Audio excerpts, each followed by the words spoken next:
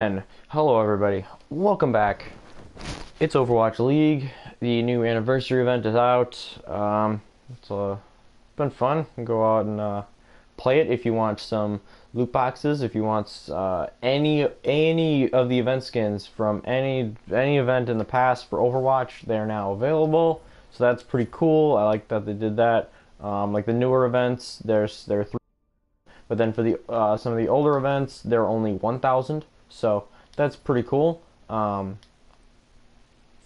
yeah, just there's like a big rotation now with the brawl, everything like that. They got competitive deathmatch. Say hello to Hanzo's and Brigida's in that. They brought back Junkerstein's Revenge, and they're just gonna keep rotating it with new stuff. So that's pretty cool. I've been playing it on PC and PS4 with my friends. So yeah.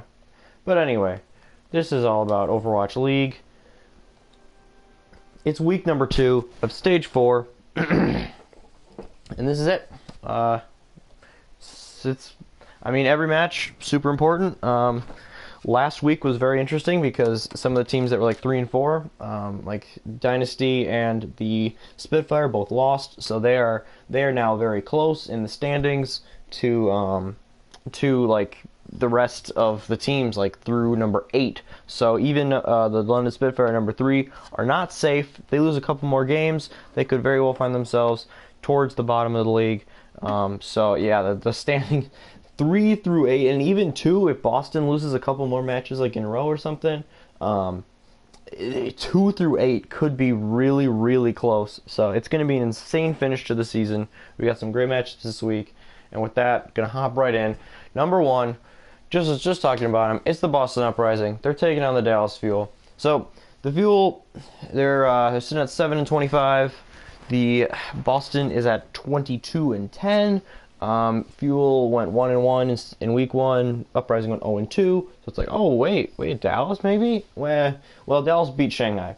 Their last 3 wins have all come against Shanghai. They have not beaten, I think, in their last 21 matches. They're 3 and 18, 3-0 against Shanghai, 0 and 18 against everyone else. So, yeah.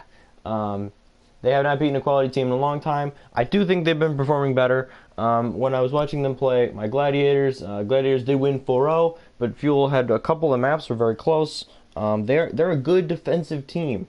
So I think whenever Dallas is the home team, whenever the other team has to attack first, they have a bit of an advantage because they can have a good defense. They can like get a little bit of confidence, and they can make their win condition for the offense a bit less hard. So I think that they definitely have more of an advantage when they're home. Uprising are struggling. This could potentially be one of Dallas's best shots, probably their best shot besides when they play Florida, of getting a win, getting a second win in Stage 4. They're playing on Blizzard World, Horizon, the Lunar Colony, Oasis, and Watchpoint. Now, I think this is a decent opportunity for Fuel, but I also do not think they'll win. I think Boston will win this one. I don't even think it'll be that close. Boston, I think they know that they're 0-2 right now. If they lose to the Fuel, then I think there's going to be some major confidence issues with them. They're going to be in a 3-match slide. They're going to start forgetting about that awesome Stage 3 that they had. So I don't think they're going to let themselves lose this one. Blizzard World has been a very weak map for Dallas, so I think Boston will get out to a good start. They'll win that map.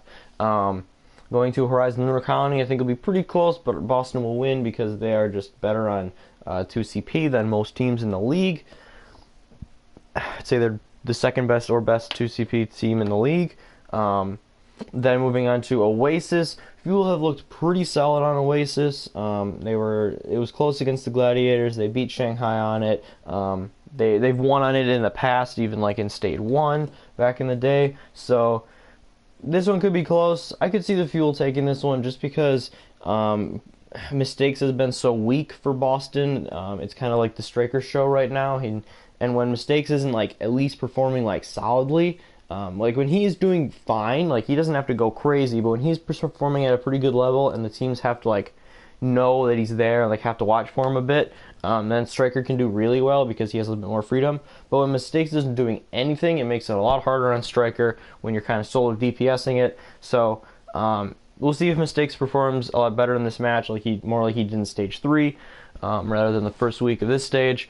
But I see the Fuel. I think they could pull that one out. I do think Boston will win on watch point though and take the series 3-1.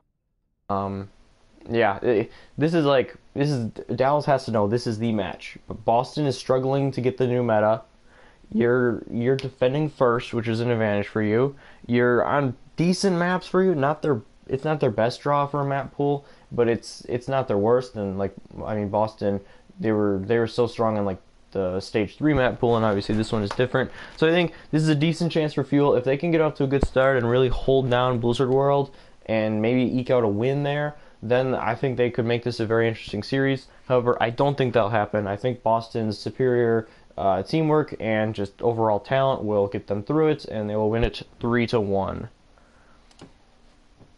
So then we got another one of the lower teams taking on a team in the playoffs. We got the Florida Mayhem taking on the LA Valiant. So Mayhem started out the stage 0-2.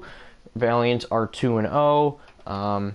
I don't think this one will be very close. Valiant are very good at playing the lower teams. They never really struggle with the lower teams in the league. They won the first 3 against Shanghai very easily. Then they did lose the last map, but they subbed in 4 of their bench players who had pretty much never played or barely played. So it's understandable that they lost that map. And they've always taken care of business against the Shock and Fuel, teams like that. So I think Valiant will take care of this one. They're on Kings Row, Hanamura, Lijiang, and Watchpoint. I think Florida's not great for this meta. They have a couple of good Tracer players, and Tracer isn't as useful. Tavik, he's helped a little bit with his flexibility, but again, he's been a little underwhelming as overall. I haven't really seen Manatine on the Zarya at all, and you need a Zarya in this meta. So I think that it's not a great meta for Florida. I think they will have a rough stage. I think LA will win this one with ease. They got Kings Row, Hanamura, Lijiang, and Watchpoint. I could see Valiant going up 3-0 and then maybe putting in their most of their B team again and trying that again. But maybe they'll just leave everyone in. If they leave everyone in, I could definitely see this one being a 4-0. Valiant are, I've said it before, they are really lucky. The first half of stages, they always get weak teams, and then the strong teams that they face are always at the end. So they can usually get off to a good start. And if they win this, they're gonna be in pretty darn good shape for the division. Dynasty's kind of falling apart. Gladiators are looking strong, but Valiant are 2 games ahead of them. Plus, they have a better map differential. So as long as they take care of business in most of their matches, they don't really have to worry about them. So yeah, I think Valiant are shaping up to be the winners of the Pacific Division.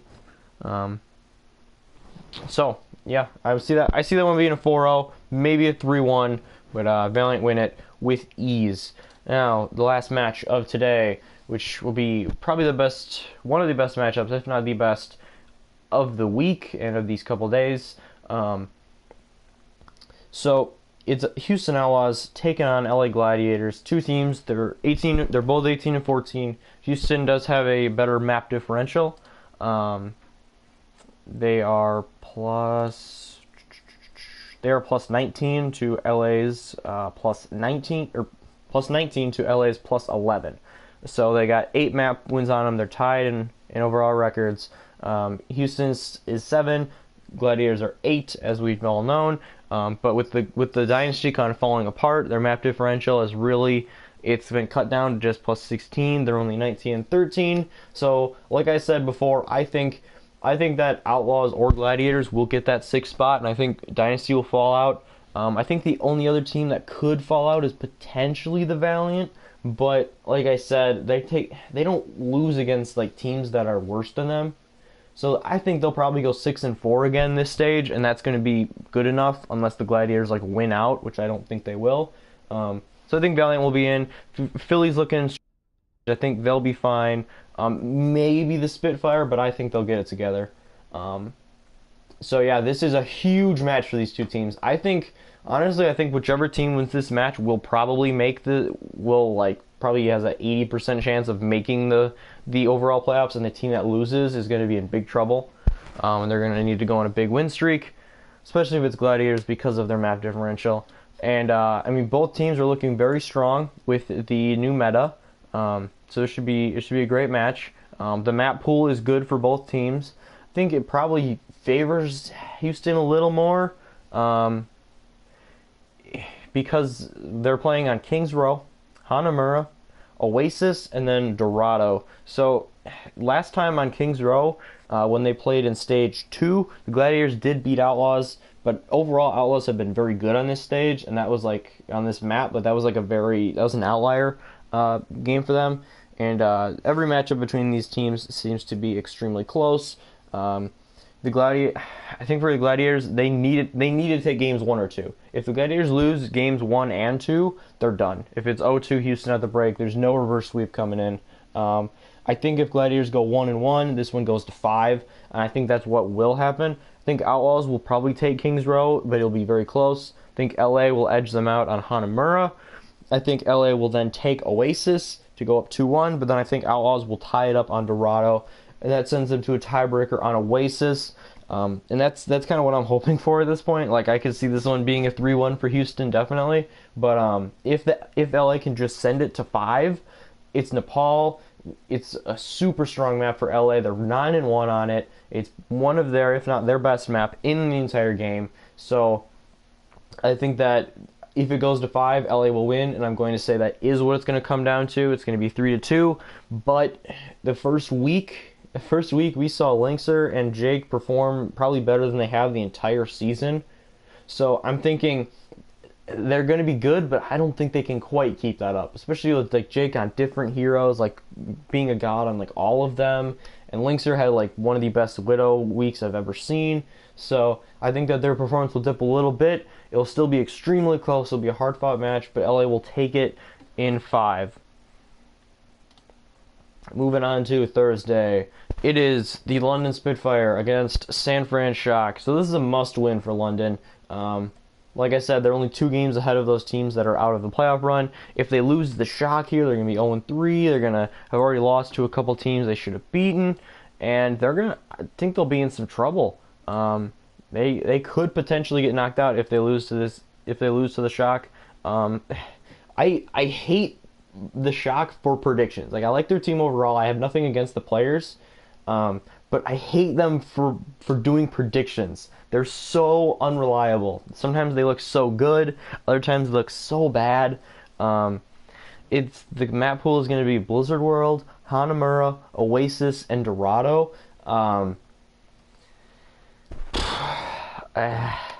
This is a tough one. I think London will take match 1 on Blizzard World. I think on Hanamura, that's also going to be a good one for London. I think they should definitely jump out 2-0 here. If they don't jump out 2-0, they're going to be in trouble. Because those have generally been their better map types. Shock have been weak on 2CP maps. Control. No, that's not Control. Assault. Yeah, they've been weak on Assault maps.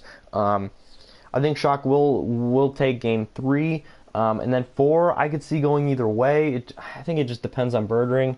That's a pretty good, like, you see a decent amount of Widow play on that map.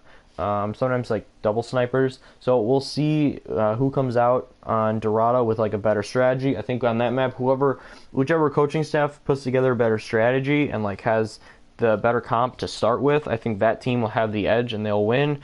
If this goes to 5, the Shock could very well win it. Control points are just weak for the Spitfire. I think the Spitfire, this is the last time. If they blow this is the last time I say Spitfire is going to get it together. I will lose the last of my faith in them if they lose this match. I think they win it 3-1. I do. I think that they'll edge it out. I think that they're superior as a team. They've had more success throughout the league. I think they know that this is the time. I think they realize that, listen, we're not safe anymore. They were safe like through the first like 2.5 stages, but now it's getting bad, and I think they're going to respond to that, and I think they're going to win this match 3-1. Next, we have the LA Gladiators getting their second match of the week out of the way in 2 days against another team that is playing both their matches in 2 days, the Florida Mayhem. So this time Gladiators will be attacking first and Florida will be defending first. They're playing on Kings Row, Hanamura, Lijiang Tower, and then Dorado. So I think with these maps, it's going to be nice for the Gladiators because they get to play on all the same maps, like in their 2 matches, except the game 3. They're on Oasis against Houston, and they're on Lijiang against the Mayhem. So I think that having the other ones the same, they can like prepare their strategy and like have their strategy really set for these teams. And then maybe if it doesn't go well against Houston, then you make an adjustment. You say, okay, this is what we're going to do against like Florida because it's over here. And they're a different team, so we got to prepare a little bit different for them. So I think this should be an easy win for Gladiators. I think also depending if they do lose to Houston, they're really going to need like these kind of wins against a weaker team in Florida. So I think they're going to take this one 4-0. Florida has looked pretty decent on Hanamura. I think that would be their best chance for a win, but I think that Gladiators should be able to take Kings Row and Lijiang with ease. Those are very good maps for them, and the meta is good on those maps, and the Gladiators have not proved that at all. So it could be 2-1 going into on escort maps. So if Florida really has a great game, like if side player's in and he's like doing his hard carry, if like their tanks are staying back, if the supports aren't getting picked, this one could potentially go to game 5. I don't think it will. I think LA will come out pretty energized. They've already won a Dorado game against the Fuel, which was very close. But I think that because of the new meta and because Florida has not adjusted to it yet, LA will win this one 4-0 and buffer their odds, get that map differential up a little bit. And the final match of Thursday, it's the Philadelphia Fusion taking on the Shanghai Dragons. They're playing on Blizzard World, Horizon Lunar Colony, Oasis, and then Watchpoint Gibraltar. Now, these are teams that in stages 1 and 3, Fusion and Shanghai went to a game 5. Shanghai took 2 maps off of them. So you're thinking, well, Shanghai is still no wins, weakest team in the league. Philadelphia is looking super good this stage. This is going to be a romp. I think it'll be a little closer. I do think Philly won't have to go to 5 this time. I think that this meta has... Their second match was against... I'm going to say Philly 4-0 them, just because if this was like stage 3 all over again, if it was the same meta, I would say it would be 3-1. Has proven that they have not figured out this meta yet. They've looked a bit lost, and because of that, I think Philly will take it with ease. Oh, that's right. Philadelphia crushed Florida last week. Yeah, that's right. They 4-0'd them. So yeah, I see this one as another 4-0.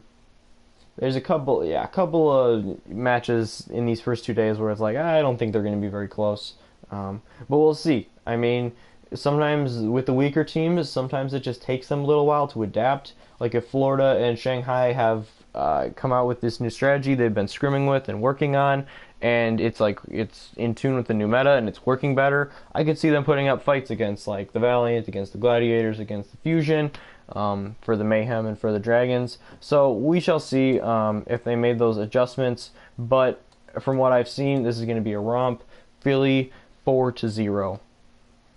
So there are my predictions for today and tomorrow of Overwatch League. I hope you guys have a great couple days.